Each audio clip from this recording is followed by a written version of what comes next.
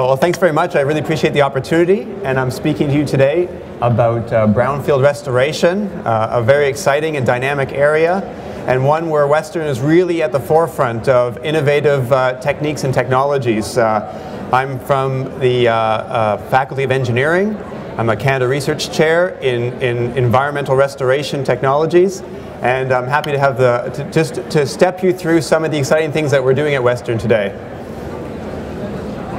What is a brownfield site? So just for those who aren't familiar, brownfield sites are really derelict industrial or commercial facilities or sites where there's significant environmental contamination known to exist or suspected to exist. And they're usually located in strategic locations such as urban centers, waterfronts, downtown locations, and thereby they hold really excellent potential for being cleaned up and for being redeveloped as part of a sustainable urban strategy. The Toronto waterfront is a very important and current example. There is a $25 billion, 25-year plan in place to restore the entire length of the Toronto waterfront in numerous segments, and this encompasses many contaminated sites, a wide range of different kinds of contaminants, and it's obviously had an industrial past. It's sort of a legacy of industrialization. A lot of these sites are on prime land that are currently underutilized, and cleanup is an important part of that process.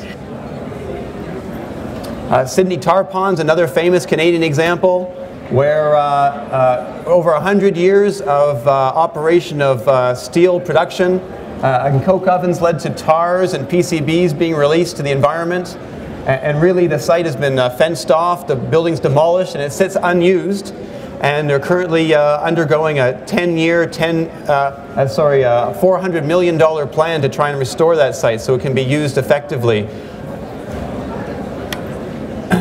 How do these contamination events occur? How do these sites get to be so hazardous and toxic? Well, typically it's either poor handling and poor disposal activities of all the industrial chemicals that are used. Of course, industrial chemicals have a lot of very valuable uses in our society, and they've really brought us forward. But we haven't necessarily have a good history of how we handle or dispose of them. Also, we store our chemicals in underground tanks, underground lagoons, surface tanks, and use pipelines, and almost all of these, or a high proportion of them, actually leak. So we have a significant amount of leakage of the storage of these materials into the subsurface. What are some of the important pollutants that we're studying at Western? You can see a long list of hazardous organic compounds, which of course have serious health implications for us organic creatures. We also have a lot of inorganics, the metals, arsenic, mercury, and lead that I'm sure you're familiar with, as well as some emerging pollutants of concern, such as the endocrine disrupting chemicals. Nanoparticles are emerging as a very vibrant and highly used new particle, and we have no idea what its health effects might be or how far it could travel in the environment, as well as pharmaceuticals. Among the organic liquids, we have things that you might be familiar with, the PCBs, which have been now discontinued, but of course 100 years of their use means that they're distributed in the environment to a significant extent. The coal tar, pesticides, gasoline and diesel. You'll see I have some samples down here below the podium, and the black goo that you see there is coal tar, and that's very frequently encountered in almost any industrialized city around the world. Why are these contaminants of concern? Well, as they get into the environment, of course, they make their way back into the food chain, they make their way back into our water supplies, and they ultimately affect us and the environment around us. Cancer, birth defects, sterility, immune suppression, all of these things are documented for a large number of these compounds, not to mention the synergistic effect of these compounds together in the environment. The photo up here, or the site map, is of a cluster of leukemia cases, a very famous case in Massachusetts, where they had very high rates of leukemia that was linked back to extensive groundwater contamination by chlorinated solvents. How common is this problem? Well, we have over 30,000 brownfield sites currently known in Canada. And here's just a map of one fraction of those. Only one of those contaminants that I listed. This is the chlorinated solvents. And you can see that anywhere there was significant industrial activity, we have chlorinated solvent problems. And add on to that all of the other contaminants that I listed earlier. You can imagine it's a very significant issue. Very, very expensive to try and clean up these sites. You can multiply that by tens up to hundreds of thousands of sites throughout North America. And this is a map showing you just what we call mega sites, which are sites about unusual extents or cost to remediate, or a high extensive contamination. And you can see they're located all over, wherever there was nuclear testing, wherever there was major power plants, major chemical manufacturing facilities, or major chemical disposal facilities. Why is remediation so important towards sustainable development? Well, of course, it's been shown that for every dollar we spend on restoring the environment, we get multiple dollars back towards the economy in terms of net benefit to Canada. Of course, there's health benefits, there's revenue, economy, jobs, revitalization of downtown urban communities, and avoiding any construction on a green field is possible whenever you restore a brownfield. So why am I up here talking about this as an engineer? Well, the fact is that cleaning up these sites, we've been making the mess for about, let's say, 80 to 100 years now. And over the last 20 years, we've been focusing on cleaning them up. But for most of those major contaminants I've been mentioning, we actually haven't cleaned up perfectly back to what the natural environment would have been, one single site. And why that is because these contaminants are highly recalcitrant. They're highly resistant to natural dispersion and natural processes that would clean up those sites. So really many of those worst sites require us to step in and impose a technological approach. And that's why in engineering we're working very hard to try and figure out innovative ways to clean up these sites without bringing those contaminants to the surface and exposing people to those hazards to a further degree. So we're trying to figure out ways to clean up those sites in the ground, what we call in situ, without bringing the contaminants to the surface. And here's a site map of a site that was contaminated back in the early 1900s with coal tar. And you see that they were actually trying to redevelop that site. And when they did so, they drilled some cores, and the cores came out dripping with this black goo I have in the jar down here. And so you see 100 years later, it's exactly the way it was when it was released. Nothing's improved. So I want to represent to you a new group at the Faculty of Engineering at Western called RESTORE. RESTORE stands for Research for Subsurface Transport and Remediation. And it's an exciting new group of young professors. There's 4 of us at the moment who are the co-directors of RESTORE. And we have a wide array of research and a large cohort of excellent graduate students and postdocs working on many facets of the problems associated with brownfield restoration. We have over 25 people in the group and a large amount of external funding. It's a very important and well-funded area. We have 4 laboratories and some commercial testing facilities now.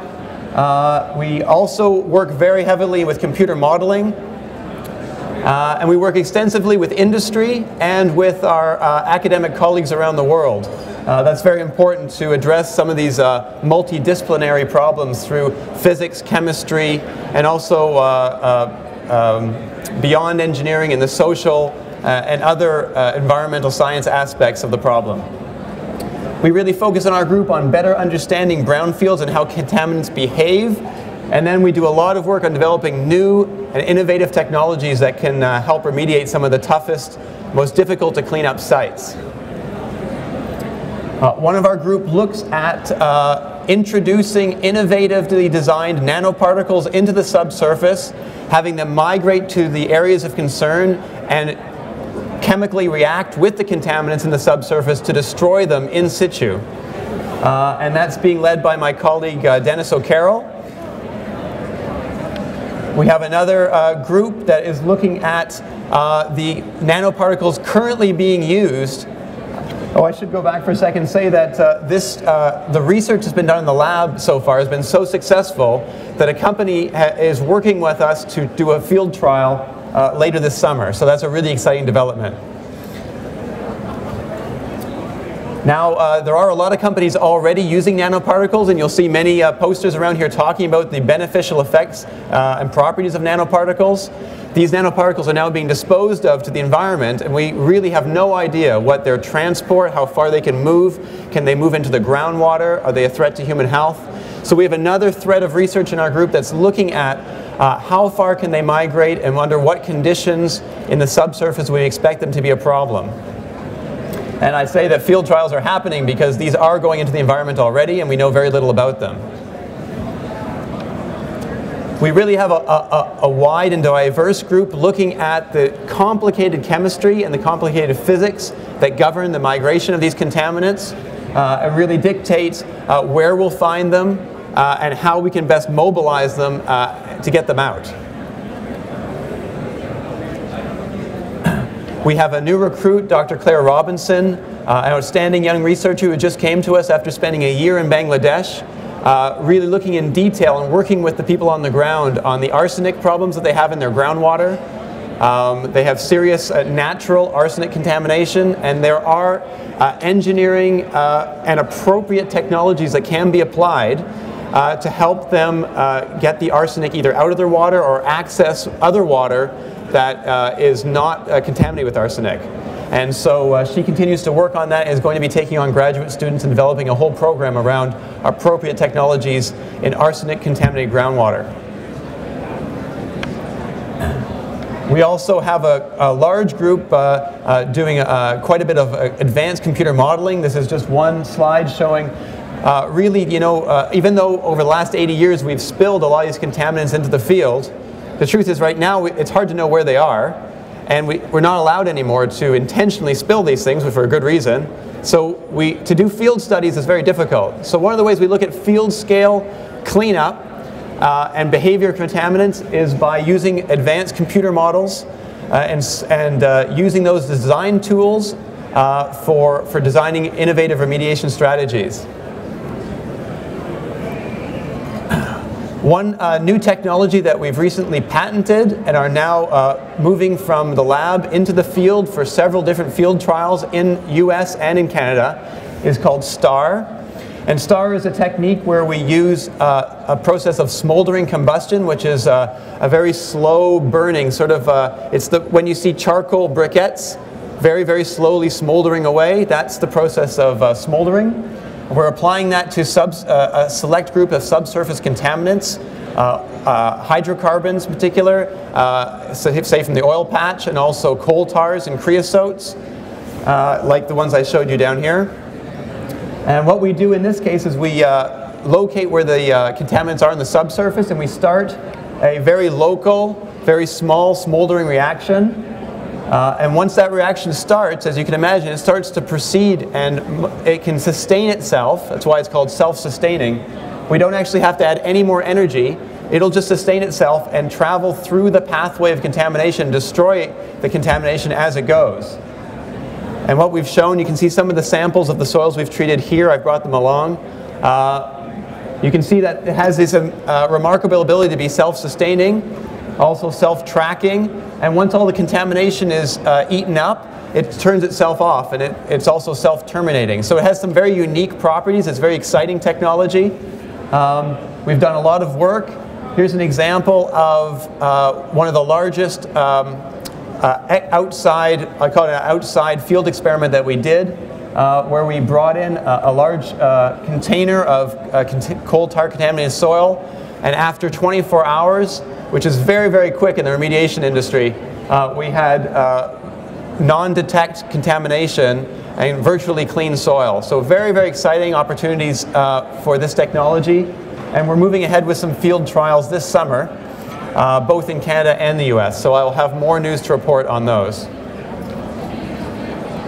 So I encourage you, if you're interested in this area, you'd like to work with us or talk to us about what we do, I'll be here, and we have a poster over by the far corner there. I encourage you to get in touch with us, and we're always looking for new collaborators, new opportunities, and making as much headway as we can with our team of students. So thank you very much.